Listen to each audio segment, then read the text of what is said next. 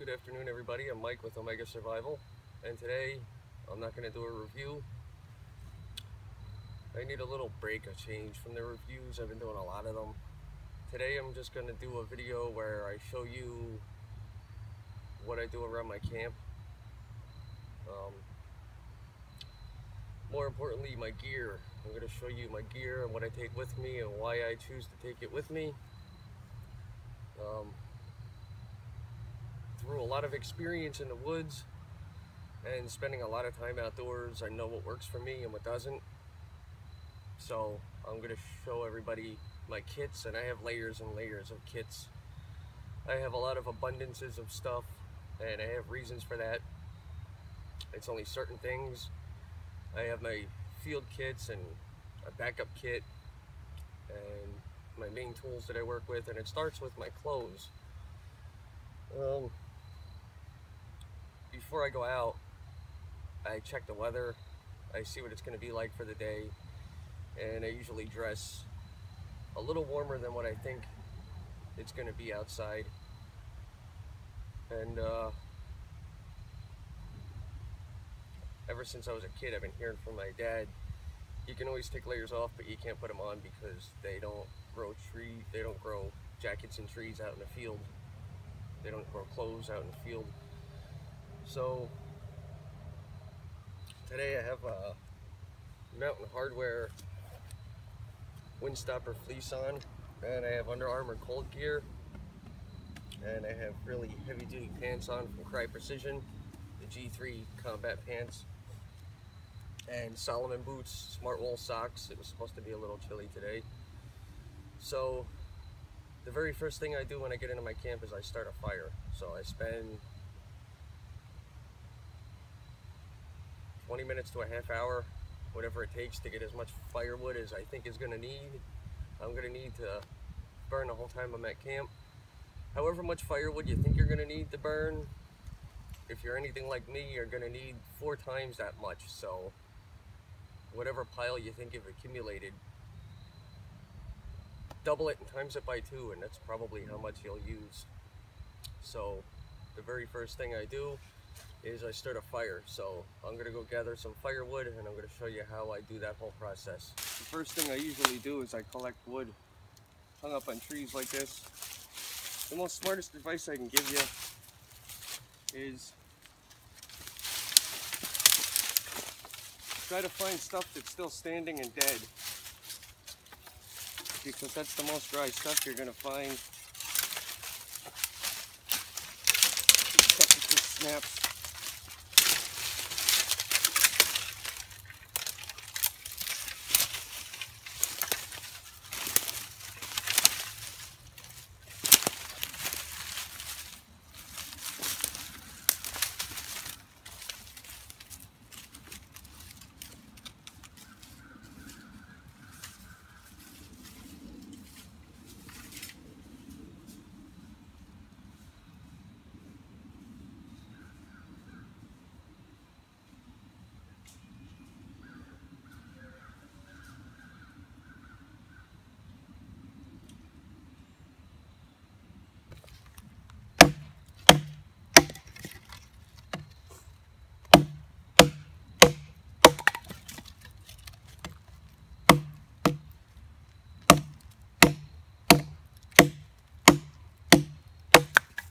I always have a bag of fat wood.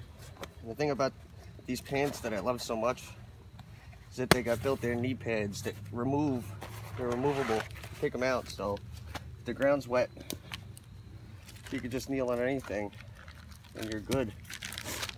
This is a beautiful piece of fat wood. It's 100% solid almost all the way through. It's all resin.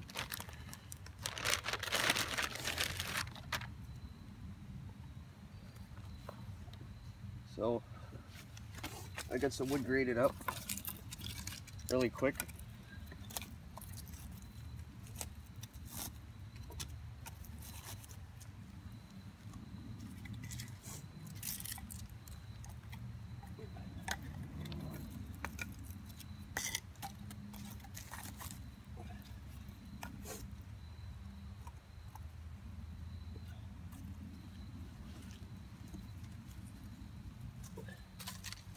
This is just how I choose to do it.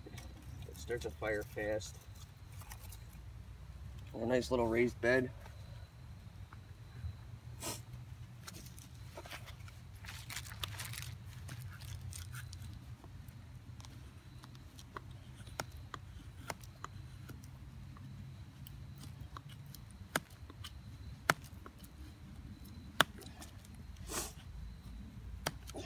I just shaved a bunch of shavings of fat wood.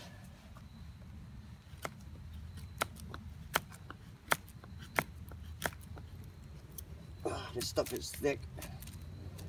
It makes my knife look dull. It's not. My knife's like a razor. This stuff is just really good quality.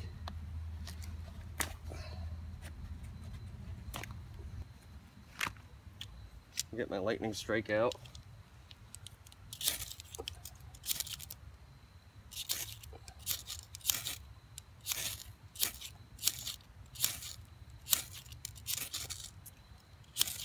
Sometimes I just get it going this way.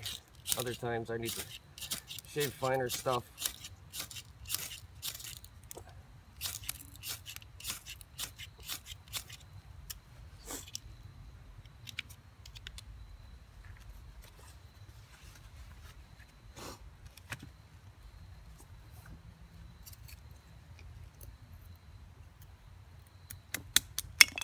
It all depends on what kind of time I have.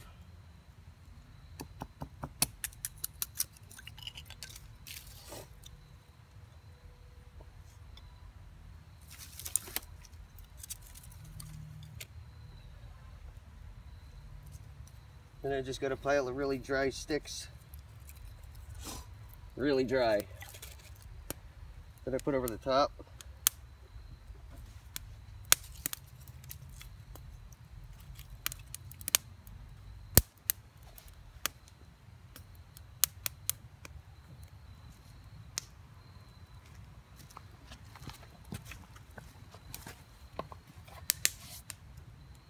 Alright, I'm going to go through my kit a little bit now. First thing is I have a great bushcraft knife with me. Today I have a Bark River Bushcrafter in 3V steel that I keep razor sharp. And I keep a ferro rod on there. Here's my baton I always have in camp. It's heavy wood. I go through them a lot. Here's a bag from the Hidden Woodsman that I keep globs of fat wood in.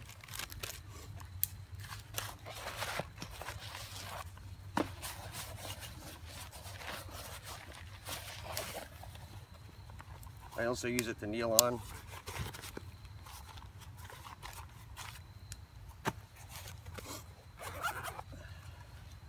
Entertainment. It's a pocket radio, and it's a good one.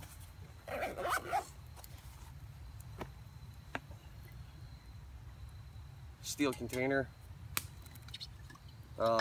Depending on how long I'm going to be out, depends on how many of these I take. Sometimes I'll just take a Camelback full of water. Usually one of these, I'm okay for about 4 hours, and I usually fill that up with green tea. I usually don't bring water with me. Gransfur's Bruck Small Forest Axe, the Ray Mears edition. It's exactly the same, it just has Ray Mears Bushcraft burned into the handle. You can see the grains run perfect. AS and the initials. I use that axe so much. Alright, to start, this is the medical kit I was talking about in my last video that I keep with me. Just a couple of small medications, a bunch of gauze pads, medical tape, and Neosporin, and a Ziploc waterproof lock bag. 10 aqua tablets.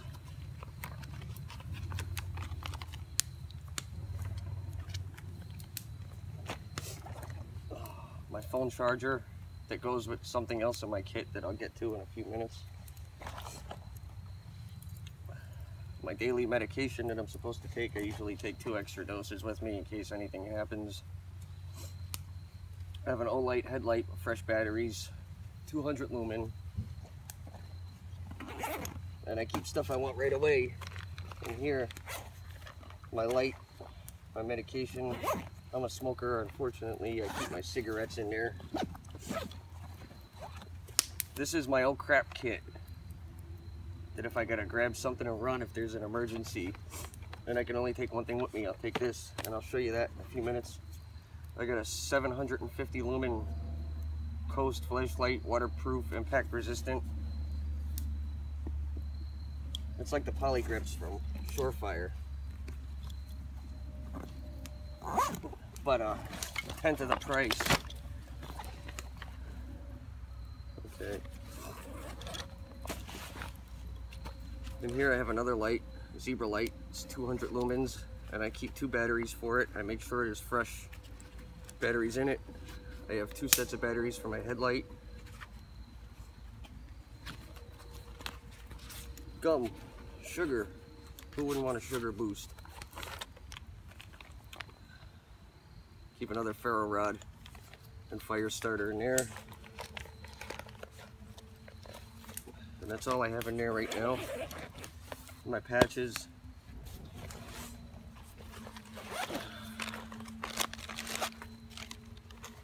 Keep 2 Bridgeford sandwiches and peanut butter for my MRE. I usually eat before I go, and I take food with me to eat. That's for emergencies. Real mil-spec 550 paracord OD green and a climbing grade carabiner. The stuff I have in this pouch is usually that kind of stuff that you just set and forget in case you need it. And to start with the bag, I found the most rugged, durable, wear-resistant bag I could find, and it's a mil-spec EDC pack. This pack was like a Carhartt jacket when I got it. It was like iron. It was so stiff and rugged, it was really hard to wear. Also, a high ground gear breacher tool holder, and that holds my axe real nice on the side of the pack with this, because that goes into there. This clips here, and it's all nice and snug.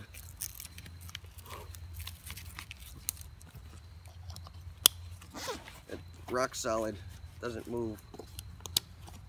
I have a few more of them. I can put them across the front, but this is how I usually keep my bag for real.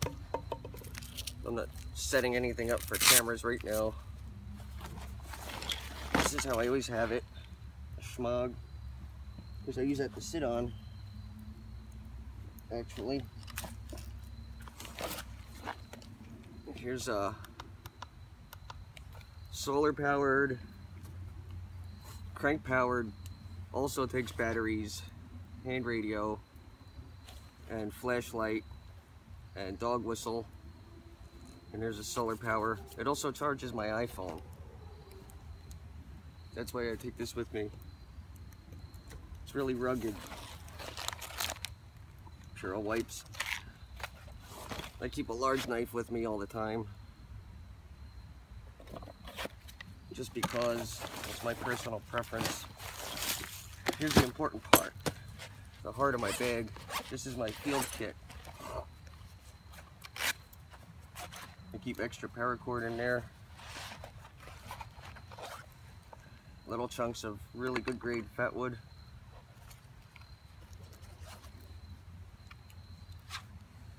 It's a diamond hone sharpening stone.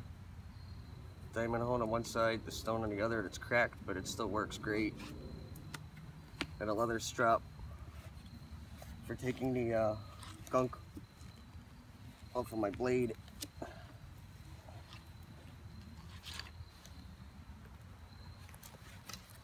Gorilla tape, bank line, fire starter, my lightning strike, a hand saw. I usually don't have this saw. I usually have a Wicked Tree Gear saw that I think works 10 times better, but I'm in the process of getting a new blade. I had it for 4 years, and I was cutting a fatwood root out the other day from a longleaf pine, and there was rocks embedded in the root, and it just completely folded the edges of the blade down. So I'm in the process of getting a new blade.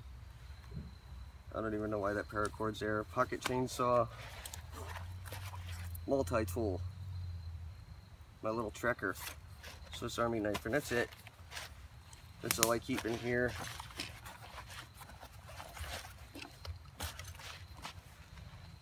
If you think you don't need an oh crap kit out in the woods, you're mistaken. For instance, like 4 years ago,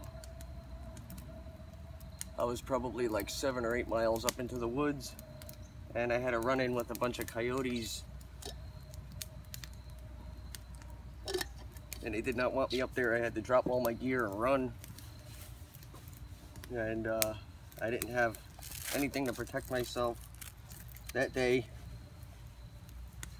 But that's when I started carrying after that. That was scary stuff. They have stormproof matches, micro cord, 2 small heavy gauge carabiners. In the front here, I usually have a larger pocket knife and a flashlight, but not today. I always carry a pocket knife on my side. I just put it in my pocket and forget I have it there. So, in this kit, I have a tin full of really good grade fat wood, dried out. That stuff goes up like gasoline. A little survival kit. These are stormproof matches coated in wax. They're like 3 stormproof matches together coated in wax. Little tiny knife from Gerber, razor sharp like a scalpel. I have needles in there. 2 of them, really big needles. Tinder quicks. A little micro fishing kit and safety pins. And another repair needle. A ferro rod, a hacksaw blade, brand new. I could use that to cut, and for scraping my rod, or scrape shavings.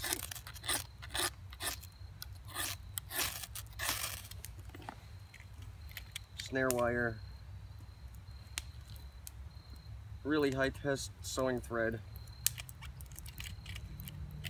a ripstop waterproof patch, a scalpel blade, and a Fresnel lens. And I'd say that stuff there, on top of, I always have my knife on me. This is never, ever not on me. As soon as I get into the wood line, this is on me. So that's my first layer of protection. And that's it. That's pretty much what I carry. This is my oh crap kit, in case I gotta run for any reason. It's just to give me a few options. I usually have more in the kit, but not today. I actually gotta change that when I get home, because I usually pack this kit and don't touch it. And that's what you should do with a kit like this. You just pack it the way you need it and forget you have it. And these 2 are always together. So that's it as far as my gear goes. The micro cord's good stuff. I think it's 80-pound test. But I really gotta get my flashlight and heavy pocket knife back in here. I usually keep a Spyderco Manix 2 and a through night T.E.N in there with the diffuser. If I could help it, not really a trick. You don't even need to cut and saw wood. Most of the time you can snap it over your knee and save your tools. And you know, come to think of it, just so I'm more accurate, a couple of years ago, I don't think it was coyotes.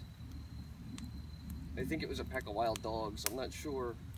I wasn't sticking around to find out. But they were after me. I'm actually almost positive I'd be more comfortable saying that they were wild dogs. But nevertheless, I got chased, and it wasn't fun.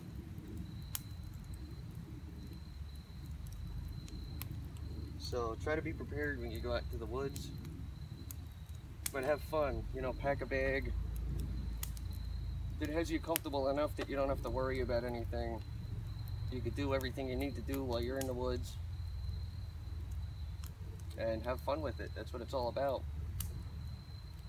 That's why I'm not doing a review today. I needed to just come out in the woods and have fun. Sometimes I don't like to sit here and shop. I enjoy batoning wood. And you can baton larger wood with smaller knives. You just have to know how to do it. You're going to start on the outside edges and work your way in.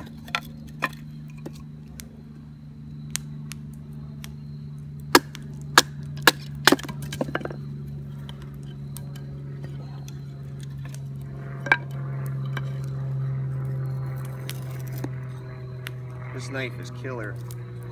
Fiddleback Forge camp knife in 3V steel. It's got a serious edge on it. Almost a 1/4 inch thick, but it tapers down in such a way that the edge is very effective for carving. As you can see,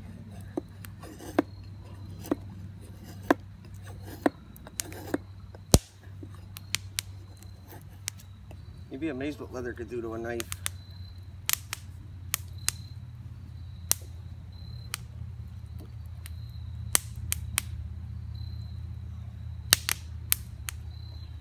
You just got to get the angle on there, and that's it.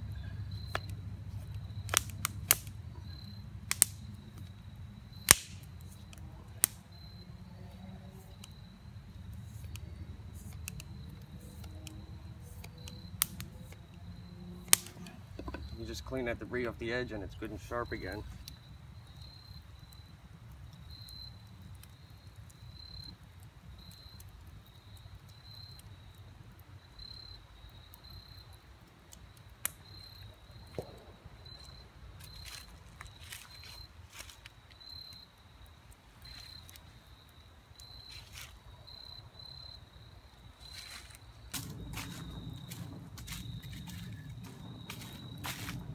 Everything is wet. Here's the river.